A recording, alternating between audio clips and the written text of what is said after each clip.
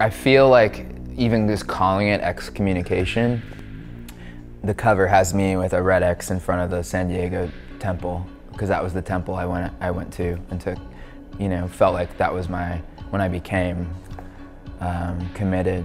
And to me, I find it empowering.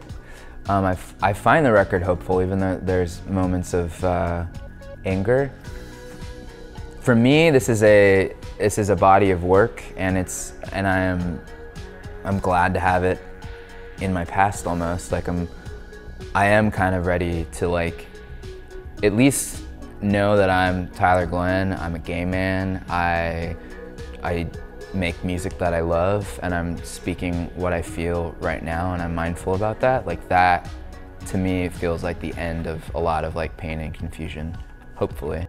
I mean, I wanted even just sequentially to feel like the feelings I went through over the period of a few weeks, losing my religion, losing my, you know, relationship with God. Because for me, being raised in a very specific religion with a very specific view on the afterlife, I've always been wired to view God as like a white male, and Jesus was his son, and they were separate beings. And a lot of that like now, I don't know what God looks like. I don't know if it's a man. I don't know if it has a body.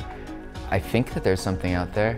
That's a really complex thing to go through as a grown man, and to like be like, my whole like perspective on the afterlife is totally different now. And so I wanted people to feel like the highs and lows and the anger and the frustration and that conflict, because that was something that I'm still kind of living, you know, I'm still figuring out. Just the few songs that I have put out from the record are polarizing.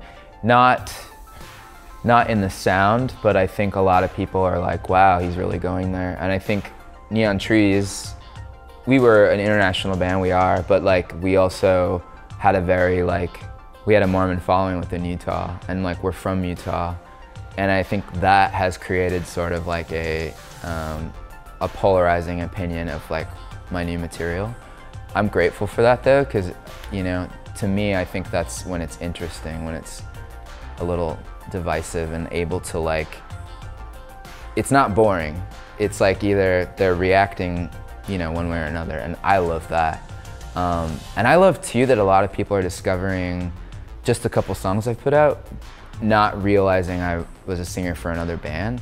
And in that way, it's a small like new step or just new chapter, which I'm really grateful for. I think that's really cool. It was the most rewarding thing in the last while to realize that there were other people going through the same thing I was.